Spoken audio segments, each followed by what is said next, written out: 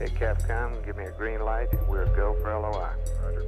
Crew standing by to take -2 in the checklist. Fido, Go. Guidance, go. Telcom, Go. GNC, Go. Ecom, go. Surgeon, go. O&P, AFD. Right.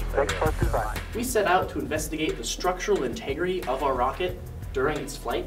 Our specific goal was to accurately determine flight apogee through the use of multiple sensor models.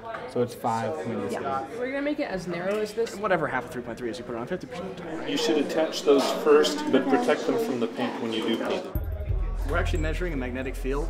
This is an unusual sensor. Most of the sensors we have in the lab are analog. This one's digital, so it's communicating over serial with a microprocessor, which is on the board.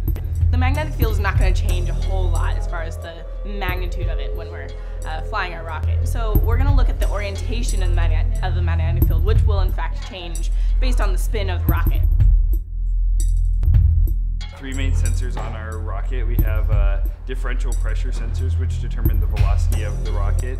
We have an absolute pressure sensor, which determines the altitude. And we have an accelerometer, which tells us the acceleration of our rocket. Brisk spring day in Lucerne Valley.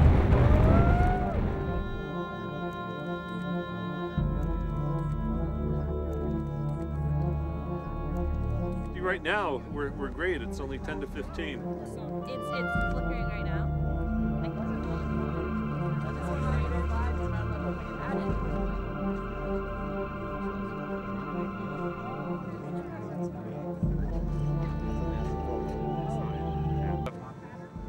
Now, see, that's not great when it goes up to 25. Okay, wind looks okay at the moment. Going in 5, 4, 3, 2, 1.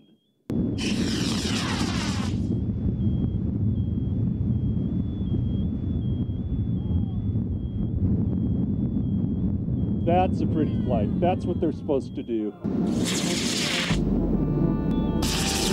5, 4, 3, 2, 1.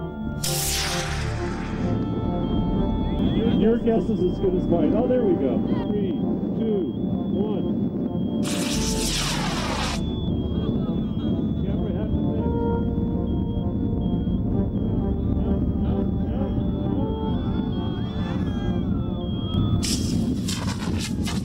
The motor was packed incorrectly, so the ejection charge that's supposed to push the parachute out went off way, way, way too early.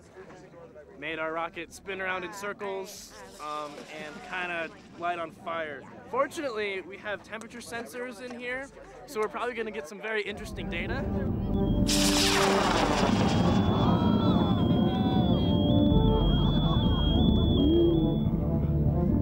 Part of the purpose of the class is to help the students learn what it's like doing field work on a day like this when the wind's gusting up to 20 miles an hour and it's cold and the rockets are failing. Gives you a lot of opportunities to learn. Beautiful, like it's supposed to be done.